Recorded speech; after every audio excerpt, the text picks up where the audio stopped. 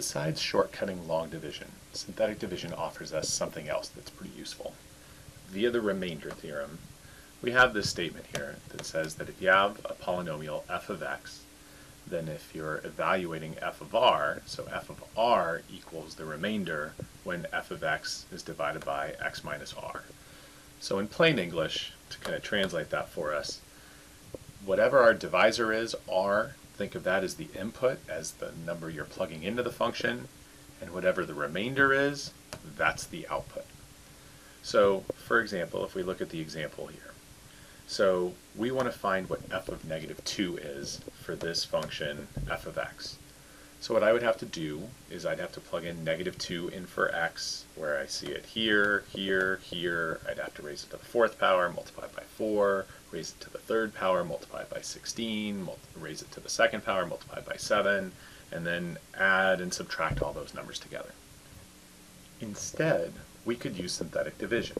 And I think we're going to see that that's going to be a little bit easier than having to go through what I just described. So if I set up my synthetic division box, my divisor is going to be the input number here. So that's going to be negative 2. And then inside the box are going to be the coefficients of our polynomial here. So I'm going to have 4, negative 16, 7. Now notice the x term is missing, so I do need to have a placeholder for that. And then 20. So if we extend this a little bit here, and so now we can go ahead and do our synthetic division. So I bring down the 4 to get us started, and then we multiply on the diagonal. Negative 2 times 4 is negative 8. Add in the vertical direction. Negative 16 plus negative 8 gives us negative 24. Multiply on the diagonal. Negative 2 times negative 24 is 48. Add in the vertical. 55. Multiply on the diagonal. Negative 2 times 55 is negative 110. Add in the vertical direction, so I'm just going to get 0 plus negative 110 is negative 110. And we have one more multiplication. Negative 2 times negative 210, or negative 110 gives us 220. And then we add in the vertical direction, 20 plus 220, 240. So remember that last number is our remainder. And so what we have found is that when we plug negative 2 into this function, our output is 240. And so I would argue that that's a lot easier way to get to that answer than, like I said before, raise negative 2 to the 4th power and then multiply by 4. And then raise negative 2 to the 3rd power, multiply it by negative 16. So on and so on to get to that same result.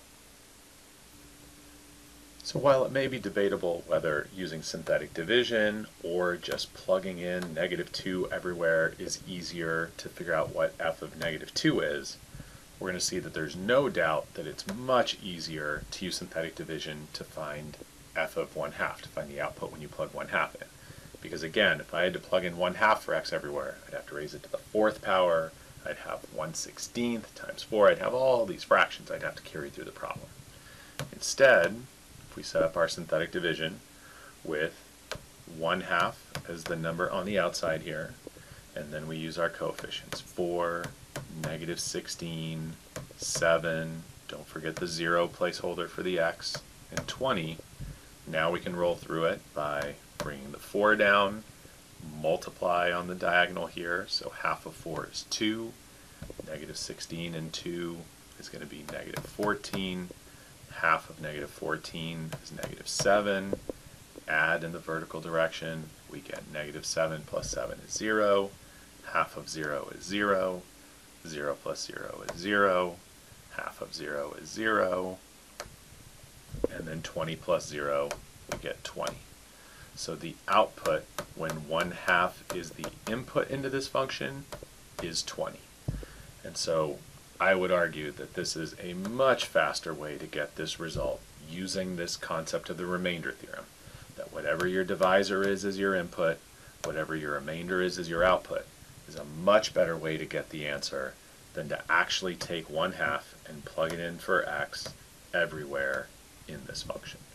There are times where that's faster, just plugging the number in is faster, but this is certainly a case where this remainder theorem becomes a very handy tool.